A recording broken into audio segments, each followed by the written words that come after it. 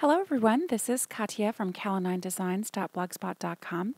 Today I have a very fun, cute Halloween card to share with you. I'm using several different products from several different companies. The stamp I'm using is from Michael's, the Dollar Bin store. I thought it was a cute pumpkin. And I'm using the Celebrate Everyday stamp set from Hero Arts, and I'll be stamping this cute Happy Halloween greeting on the front of the card. I'm also going to be using two different distress inks from Tim Holtz. One is Black Soot, the other one is Dusty Concord. Now off camera, I actually cut the focal panel of my card in white, which I will be doing some distress inking with, and I also used the rolling hills that I cut off camera as well in black because I want to use that as part of the focal panel on the front. And using these sticky notes from 3M, I created a mask for myself because I don't have any masking paper, and I'm going to use that for the moon because I want to distress ink around the moon. So I'm placing the green sticky note mask that's going to be my moon, and I'm placing that off center to the left hand because that's where I really want the moon to kind of be shining. And I'm placing the black cardstock rolling hills on the forefront to kind of get a placement feel for where I want the moon to be, and that's exactly where I want it. So here I am I'm starting off with the Dusty Concord ink, and starting from the center of that mask, I'm working my way around the moon, and I'm not being too careful about making sure that I get a clean blending with that purple because it will just lend itself to the sort of eerie background feel that I'm going for Halloween. So I'm continuing to add the Dusty Concord distress ink all the way around the card.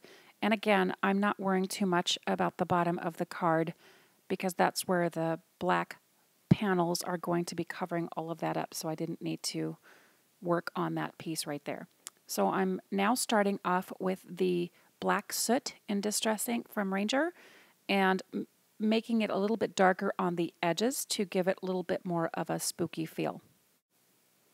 Now that I've added the black, I think it sort of intensifies it and sort of makes it look like it's glowing from the purple all the way to the edge of the card. So I set that panel aside to dry. And I'm coming in and I will be stamping the little pumpkin off to the left that you see using some Memento Tuxedo Black ink because I'm going to be using some alcohol markers, and the set I have are the Spectrum Noirs, so I'll be using those to color this pumpkin in. Now, because I'm going to be fussy cutting around and leaving a little white border, I wanted to make sure I stamped this pumpkin twice, just in case I made a mistake on the first one. Now, I always use my trusty chart for my Spectrum Noirs because I always want to make sure that I use the right color combos when coloring. The caps on the Spectrum Noirs aren't necessarily exactly the color that you see when you put down on paper. So you can see on this one, I'm using a lighter color that actually looks like yellow on the end of the cap, but when you see I put it down, it's actually a little bit of a darker orange. So I sped up this portion of the video so it wouldn't be so painful to watch me lay down color and shade certain parts of it. So I'm going in with a little bit of a darker orange on the ridges of the pumpkin to kind of make it look a little bit more realistic.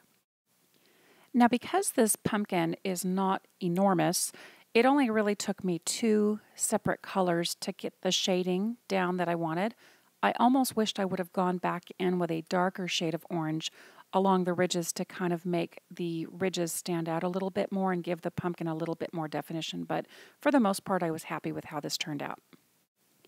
So now I'm going to be moving on to the stem of the pumpkin, and again I only needed to use two colors because the image is so small and that piece is pretty small itself, and it didn't really take very much to get the shading that I was going after.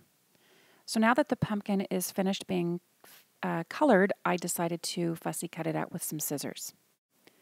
So here I am planning out where I want my pumpkin to go, and again put the black hills down there and peeling off the mask to reveal that cool crisp moon that I used with some sticky note paper. And I cut the circle out from regular paper here because what I want to do is give that moon a little bit of shimmer, but I didn't want it to get onto the rest of the sky area. So using Shimmer Mist in Clear by Tsukaneko, I sprayed a little bit onto some scratch paper to make sure that I was getting a nice clean spray. I wound up spraying the moon and a little bit kind of spread off and got onto the pumpkin there. You'll see it kind of looks like wink of Stella already anyway. And a little bit of it was heavy-handed, but I was okay with that because the moon has a little bit of stuff on it anyway to kind of make it look like it's not a perfectly white moon. So the first black rolling hill, I decided to use some glue, and honestly, I wish I would have just used some tape runner, and I actually wind up doing that on the next piece here because you'll see get a little glue seep out of the edge there.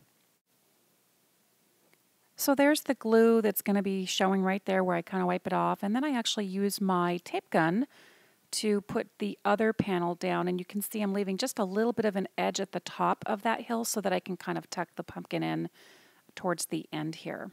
So last piece of tape down there, and once in the middle for good measure, and then I place that down on top of the other panel, which is going to hide that dried glue anyway. So using my EK Success powder tool, I am prepping the surface of the black cardstock hill for my Happy Halloween sentiment because I don't want to get any embossing powder on the card elsewhere other than the stamped sentiment itself. And I'm going to be showing you a product that I use that I discovered from another blogger called the Absorber. And the Absorber is a really neat product that allows you to wipe away that excess powder. And also I use it to clean my stamps. It's fantastic. It doesn't leave any lint or residue, and it can be thrown in the wash. So you'll see me wipe off that powder residue after I stamp with the Versamark ink and apply the white embossing powder. So off camera, I warmed up my heat tool and then took it to the paper. And it's always a good idea to do that so that you don't get a lot of heavy warping, especially with those panels on there. And here's the Absorber. Now watch this. When I take this, which is super slightly damp, and I wipe off the excess powder residue, look at how crisp that Happy Halloween sentiment becomes. It's awesome. And you can find that Absorber rag as well on Amazon. So here I am placing the pumpkin where I think I want it to go, and I'm happy with that. And then off camera, instead of placing that panel directly on the card base, which is also black, I felt like it needed a little bit more pop around the edge, so I cut that other white stitched panel that you see off to the right. So here I am placing the pumpkin back down and adhering that to my card front panel. And because I'm not the neatest crafter, I didn't clean my craft mat to make sure that there was no more of that glitter spray left all over. And I wound up ruining the moon a little bit, but as with crafters, we all know that something can be salvaged, right? So I went in with a very, very light hand, and I decided to strategically put a little bit of the Distress ink in purple and added a little bit more color to the moon to offset that glitter that got a little bit heavy in that one area. So you'll see me affix the front panel to the black cardstock base. So you'll see towards the end that the moon actually has a little bit more of the purple incorporated into it to add a little bit more dimension and to sort of hide the mistakes that I made with the glitter being heavy-handed. So you'll see there with the purple in the middle of the moon, I added that. And this is the look of the final card project, but I also added some black sequins to the front in an odd number, and in the center of those I put some liquid beading. So I hope you've enjoyed this card tutorial. If you do like this video, please don't hesitate to give it a thumbs up and leave a comment in the section, and don't forget to subscribe. Thank you so much for joining me, and have a great crafty day. Ciao for now.